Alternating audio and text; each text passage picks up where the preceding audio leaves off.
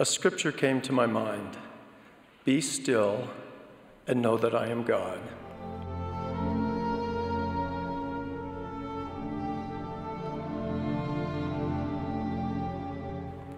I pray the Holy Ghost will enlighten each of us as we consider a higher and holier dimension of stillness in our lives, an inner spiritual stillness of the soul that enables us to know and remember that God is our Heavenly Father, we are His children, and Jesus Christ is our Savior.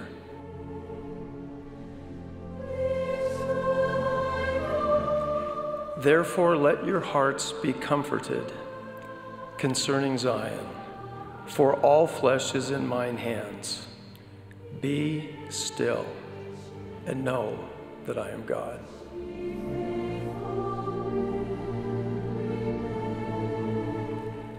I believe the Lord's admonition to be still entails much, much more than simply not talking or not moving.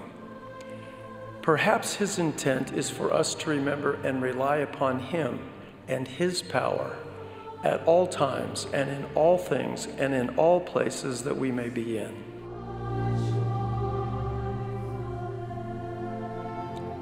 Every time we faithfully receive, review, remember, and renew sacred covenants, our spiritual anchors are secured ever more firmly and steadfastly to the rock of Jesus Christ.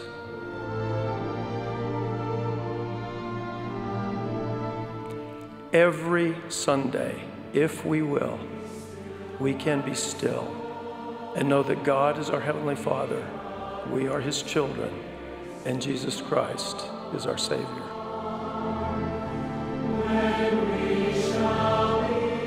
If we will, we can be still in our holy places of worship and know ever more surely that God is our Heavenly Father, we are His children, and Jesus Christ is our Savior.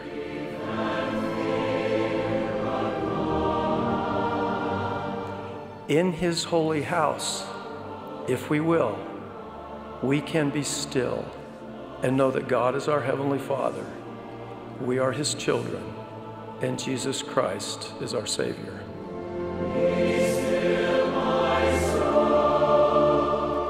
Our homes should be the ultimate combination of both sacred time and holy place, wherein individuals and families can be still and know that God is our Heavenly Father, we are His children, and Jesus Christ is our Savior.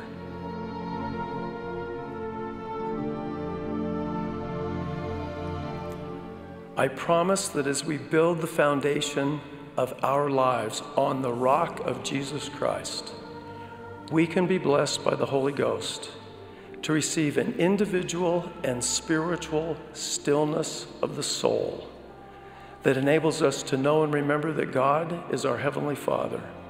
We are His children.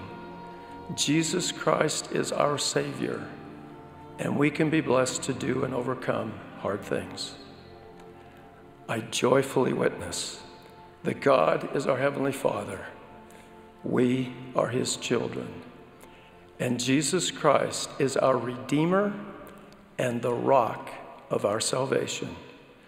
I so testify in the sacred name of the Lord Jesus Christ. Amen.